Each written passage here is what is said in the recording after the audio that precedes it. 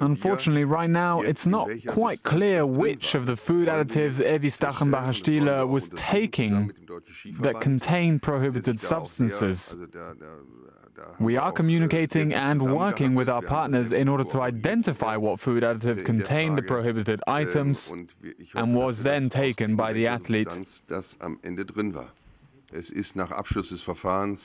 Sind die Entsendungskosten zurückgefordert worden und auch gezahlt worden. According to the rules, we are going to request compensation of expenses from the athlete. There are legal frameworks that can be used in order to sort out these compensations, and these frameworks will be applied, and we will see how much the compensation will be. So muss das Verfahren jetzt laufen und daran müssen und werden wir uns halten.